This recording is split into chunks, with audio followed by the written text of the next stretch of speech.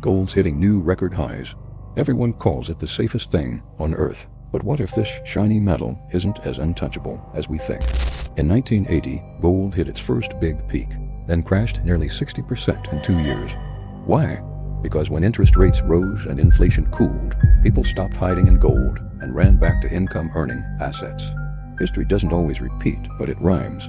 Investor Rukir Sharma says today's rally isn't built on strength. It's built on liquidity. Too much cheap money chasing safety. Then came crypto digital gold. It copies gold's best trick, limited supply. But unlike gold, it moves at the speed of code, not cargo ships. Meanwhile, scientists have learned to grow gold atom by atom in labs.